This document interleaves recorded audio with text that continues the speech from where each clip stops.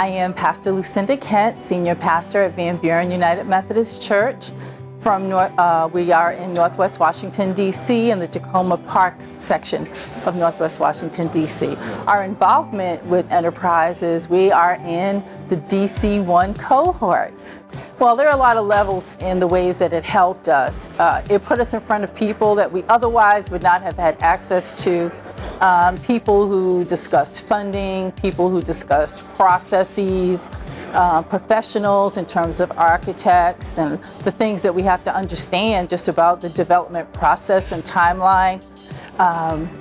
The Shark Tank was very helpful because it helped us to be succinct about discussing our project so that we're not preaching, right?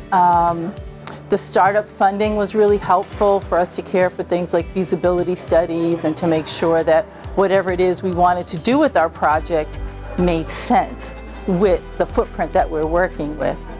And so those are some of the ways. The cohort has been very helpful because we resource one another, and Reverend Williams has been a great resource because his door stays open, so we can email or call and ask our specific questions, and he continues to support us on an individual basis.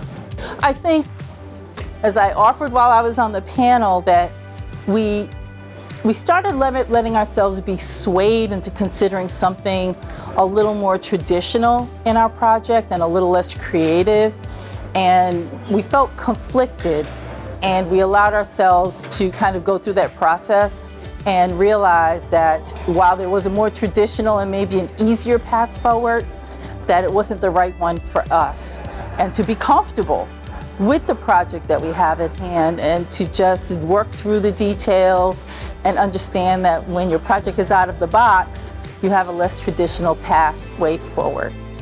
I don't think that we could be where we are and do as much as we've done without being part of Enterprise, part of the cohort. I think that it's resourced us so well and so authentically. And we are faith-based, and so we appreciate working with people who are coming from a faith-based framework. And there isn't a lot of that out there. And so we very much appreciate that. But even though the time of our cohort may be winding down, we don't feel that the relationship is.